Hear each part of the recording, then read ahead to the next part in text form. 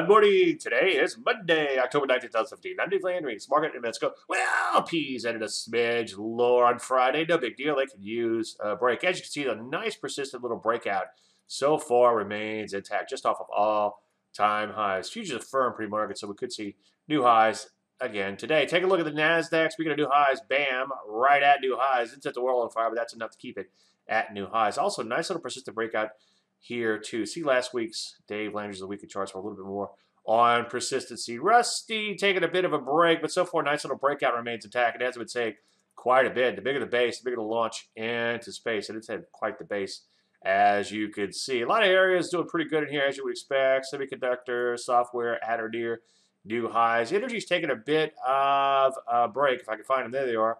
But so far, looking pretty good. In fact, this could actually be a buying opportunity. So look for opportunities here. Again, see last week's weekly charts for a lot more on that. Any questions, as usual, Dave at DaveLandry.com. I'm Dave Landry, and you just heard Market Minute.